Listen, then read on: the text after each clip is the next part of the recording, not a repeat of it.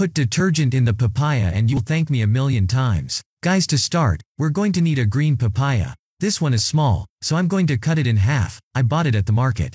We are going to use here only a part of the papaya. We are going to cut everything very well with the knife. And if you like easy recipes and tips from home, come join our family.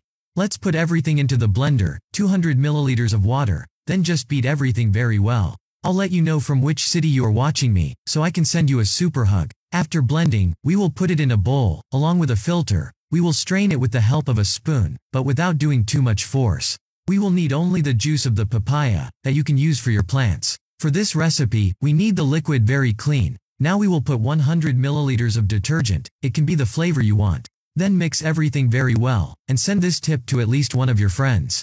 Now we will put salt. It serves to preserve any type of product made with natural things, with fruit and vegetables among other things. We will now add 100 milliliters of alcohol. The alcohol will have a drying action. Next we will add a spoonful of baking soda, which is bactericidal, bleaching, and can never be missing.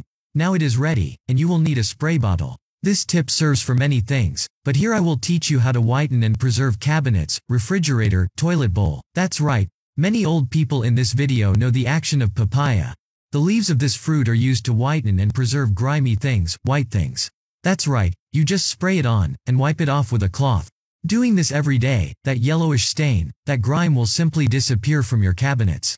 Objects such as your microwave oven, your refrigerator, and your toilet will be shiny. It is very useful for those who have a husband who pees outside all the time, and ends up yellowing the toilet bowl. You can use it to wash pots and other stained objects.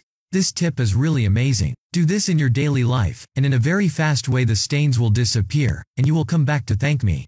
If you are watching this, it means you are enjoying it. Then take a moment to comment your city, because that way I can compliment you and send you a big hug.